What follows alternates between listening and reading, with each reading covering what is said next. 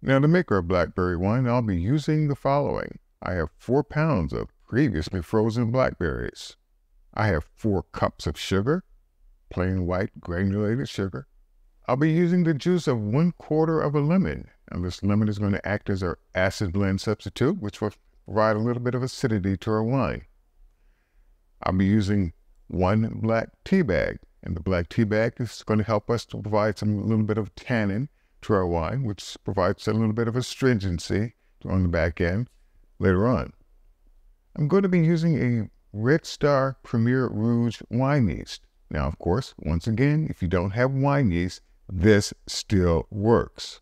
Speaking of bread yeast, we're going to be using 1/2 teaspoon of regular active dry bread yeast. Now, the bread yeast is going to be used as a yeast nutrient for our wine yeast later on.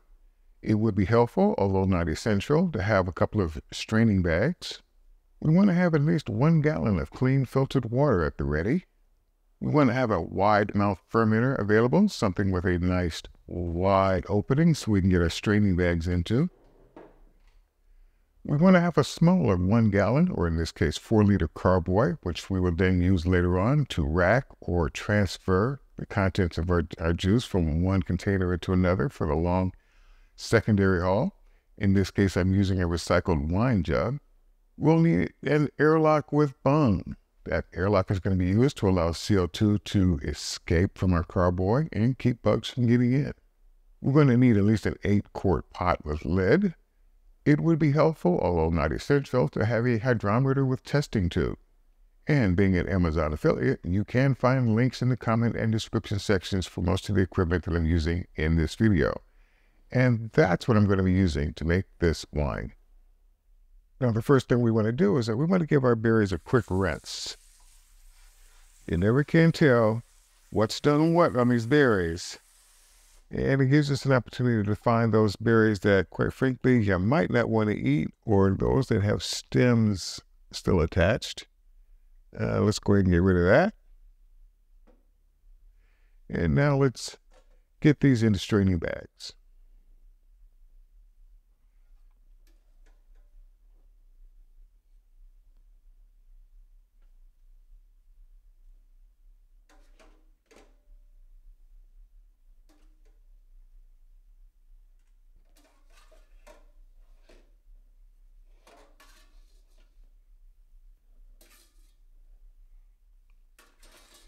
Let's go ahead and tie this off.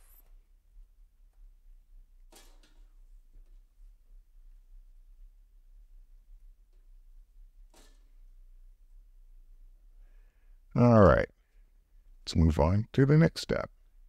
Now, to get started on our tannin/yeast nutrient combination, first thing we want to do is we want to pour off, getting as much of the water in the pan as possible, just about, oh, I don't know, 1/2 cup-ish of our water.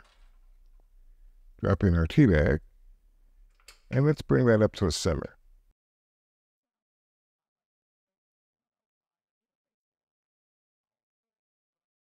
Let's go ahead and add in about half of our remaining water into our large pot. We'll see that by packets. So you're that. Yeah, you can add bananas or thank you so much. And that is roughly about half of our container.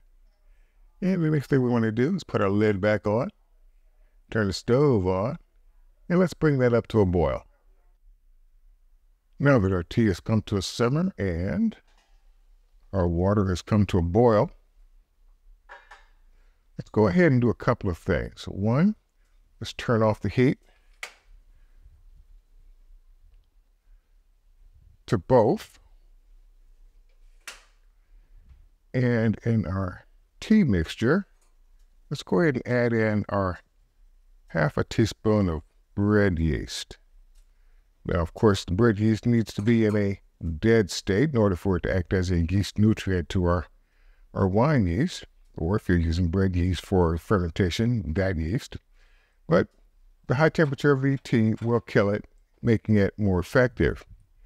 In our other pot, we want to go ahead, since we've got hot water, we're going to go ahead and add in our sugar, taking advantage of the heat to help this heat more easily dissolve our sugar. Go ahead and incorporate that.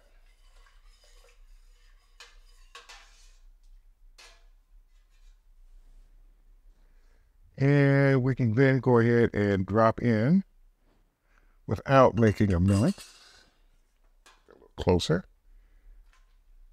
our berries.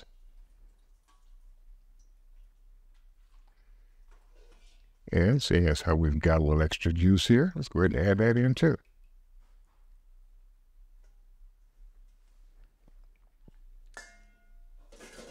With that having been done, let's go ahead and put our lid back on. And let's let that come down to room temperature. Now, the reason why we're putting our berries in hot water, for those of you who have not seen any of my other videos, is because since we don't use sulfites on this channel, we need a way of effectively killing off any wild yeast that might have been on the berries, and to some extent killing off any harmful bacteria that was also present on the berries. And now that I think about it, since the yeast is now already in a dead state because of the heat, we can go ahead and add in our mixture to in a pot. And now we can let this come down to room temperature. We let this blackberry mixture come down to room temperature. Actually, I just let it sit out overnight because I was busy. So I want to do one good squeeze of these bags to help extract a little bit of juice. Nice good squeeze. And then we want to temporarily remove these bags. Let them drain a little bit.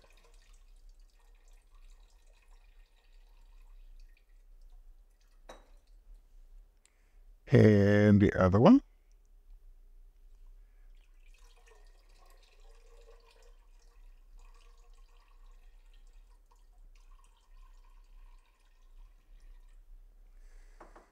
And the reason for that is that when we pour the remaining juice into our fermenter, it does have a mark or indicator for 1 gallon.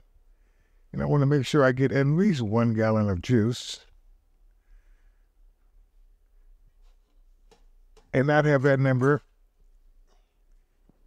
wrong because of the straining bags. So let's go ahead and pour in our juice.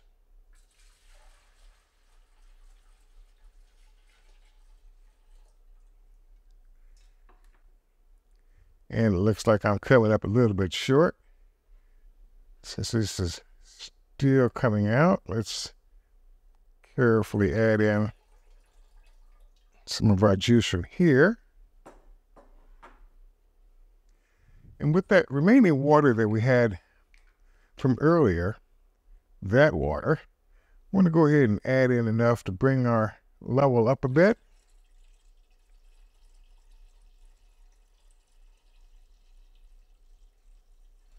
Which for me was about there, leaving a little bit left.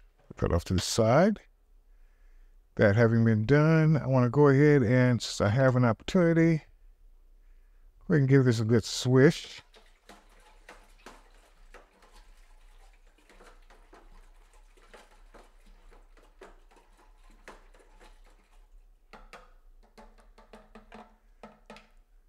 I will be doing that again later on.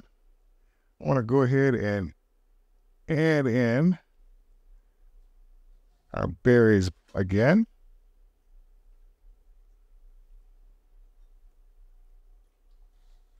And again, not wanting to lose any potential wine to be, go ahead and put those in. Following that, I'm going to go ahead and add in our lemon juice / acid blend substitute. If you've got a strainer, that would be helpful, because we really don't want to get any seeds in there. Let's go ahead and squeeze that in. Just a good squeeze. You don't have to scrape off the sides or anything. Let's get that out the way.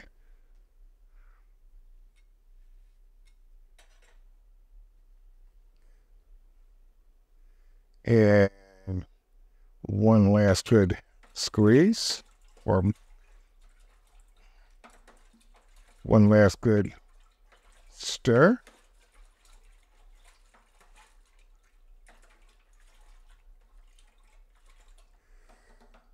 So why am I doing that? Well, when we put in our yeast momentarily, the yeast will need some oxygen to get itself going in the beginning.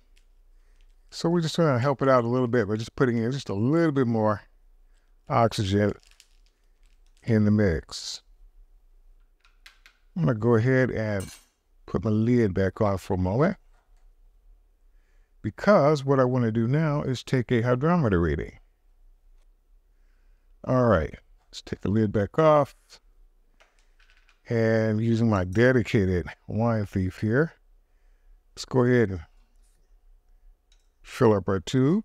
Now, yeah, this fermenter does have a spigot on the front of it, and it would have been a whole lot easier just to use it instead of this, but you might not have a spigot in the front. Oh, that's riding pretty high. A little bit more.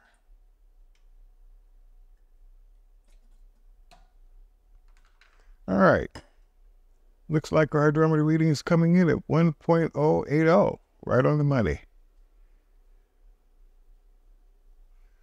All right, let's go ahead and pour that back in. Set that carefully off to the side.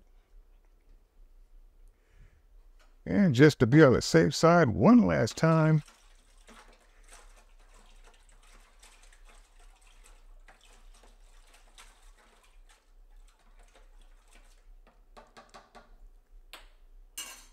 because the next thing I want to do is I want to go ahead and add in our yeast. Again, this time around I'm using about half a teaspoon. And we just want to go ahead and sprinkle that around.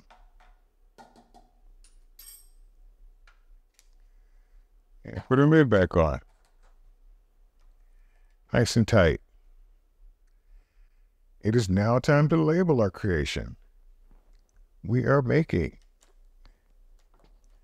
a blackberry wine. We started it on this date, and our original or starting gravity, or the amount of sugar we started with in our juice, was 1.080.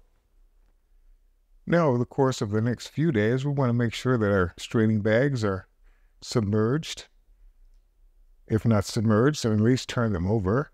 And if you're not using straining bags, you might want to punch down that fruit cap that's going to be floating on the top. Now, we're going to keep the bags in for 5 to 7 days, and we're going to pull those out. And then at that time, I will probably rack or transfer everything from the primary fermenter into one of the secondary carboys that we saw earlier, and continue the process from there. And that process will consist of racking, degassing, back sweetening, pasteurization, bottling, corking, capping, labeling. And of course, all of these videos I've got as standalone videos on my winemaking process playlist on my channel page. So you can check those out there. That being the case, this is our blackberry wine. There will be a tasting in 12 months' time. So 12 months from now, I'll see you.